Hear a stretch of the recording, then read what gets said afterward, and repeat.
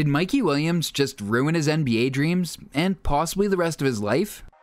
Mikey Williams has been a staple of House of Highlights and other basketball media outlets ever since he was an 8th grader playing alongside Bronny James, developing to the point where he was able to drop 77 points in a win over Kearney High School back in 2019. And since then, his stardom has only grown, making approximately $3.3 million in NIL money before even stepping foot on a college court, let alone the NBA. So it had seemed that Mikey was headed for big things in the league, but a sad theme lately is players just throwing their dreams away. First with Miles Bridges, then Kai Jones, and just recently it was reported that KPJ is now facing serious charges. And now it seems that Mikey Williams' career could be over before it even began, as in April of this year, Mikey Williams was arrested on 5 different felony assault charges with a gun, charges that could bring him up to 28 years in prison.